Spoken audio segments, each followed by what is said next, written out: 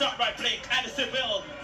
Blake Seville steps forward. Yohan Blake. Akeem Blake is coming forward as well. Seville and Yohan Blake. Jamaica's Yohan Blake came onto the scene as one of the world's most promising junior athletes by first winning the sprint double 100 meters and 200 meters at the 2005 Caribbean Free Trade Association Carifta Games in Bacolet, Trinidad and Tobago. The world, more so the Caribbean, began taking notice of the then St. Jago High School, which was winning multiple boys' school championship champs titles.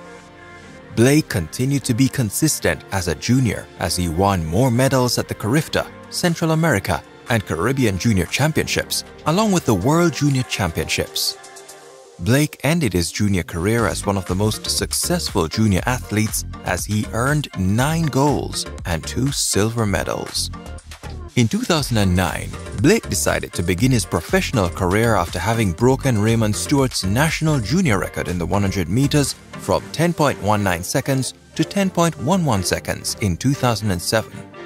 However, his first year of being a professional athlete was tainted as he tested positive for the stimulant methylhexanamine after making the team for the Berlin World Championships.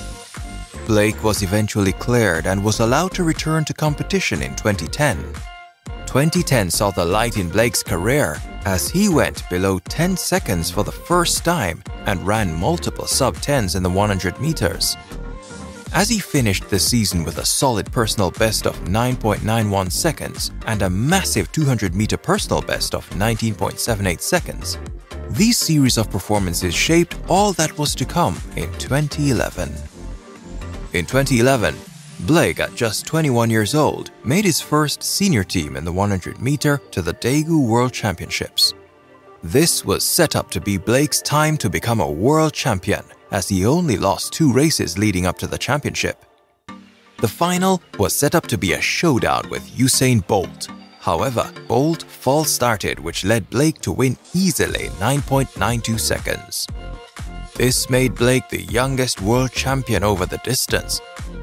Later in the championship, Blake joined a dream team of Nesta Carter, Michael Frater, and Usain Bolt to win the 4x100 meter in a new world record of 37.04 seconds and beat the field by over a second.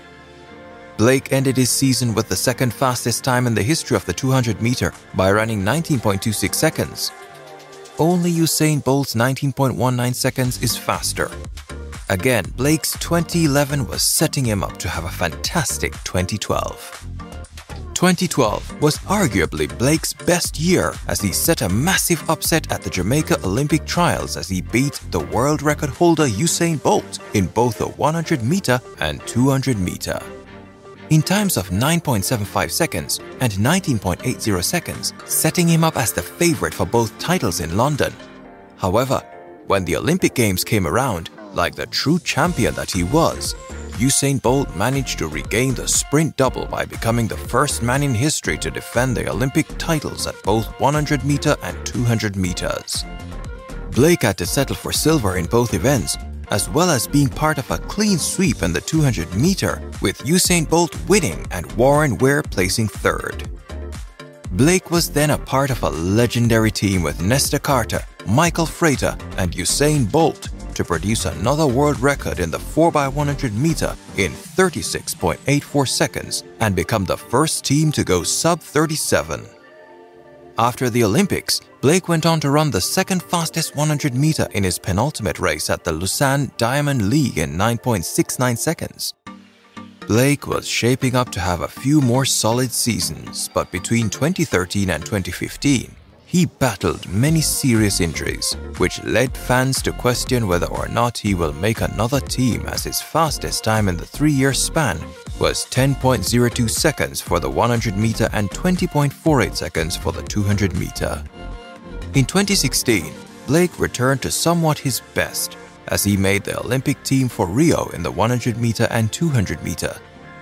Blake ran multiple sub-10s at a 100 meter, then made the Olympic final and ran a season's best of 9.93 seconds and made only the semi-final of the 200 meter. Blake then went on to secure another relay gold in the 4x100 meter. In 2017, Blake returned to London for the World Championships by running a season's best of 9.99 seconds in the 100 meter to place 4th, then only managed to reach the semi-final 200 meter. Blake went on to be a part of Usain Bolt's last relay race, but unfortunately, as Bolt pulled up on the anchor. In 2018, Blake won his first individual medal in 6 years by taking bronze in the 100 meter at the Commonwealth Games and took bronze in the 4x100 meter. In 2019, fans were extremely worried about Blake as he did not look as sharp to win a medal at the Doha World Championships.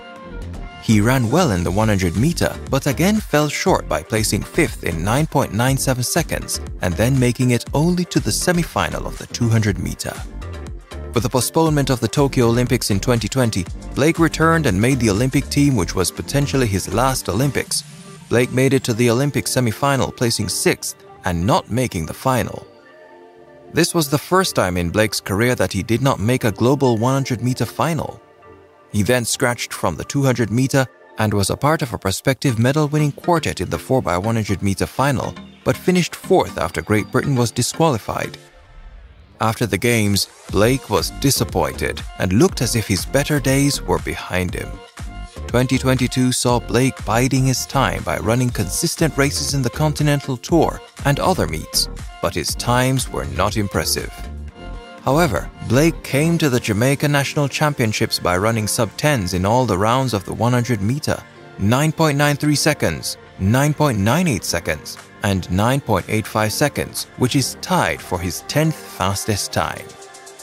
This threw fans into a frenzy as the Jamaican men looked extremely good as the runner-ups Oblique Seville and Akeem Blake ran 9.88 seconds and 9.93 seconds. He and Yohan Blake are definitely in medal contention. With the Hayward Field track being extremely fast, Blake could potentially upset the likes of Americans Fred Curley, Trayvon Brummel, and Christian Coleman. Also the Olympic champion Italy's Marcel Jacobs. After saying all this, Yohan Blake could be on his way to his best again as the Oregon World Championships gets underway in Oregon at Hayward Field. If you find the information in this video useful, we would greatly appreciate it if you would give this video a like, subscribe, share our channel, and turn on the notification bell for our next video as we explore the Caribbean rich cultures together. This is Gyri Caribbean. See you in the next video.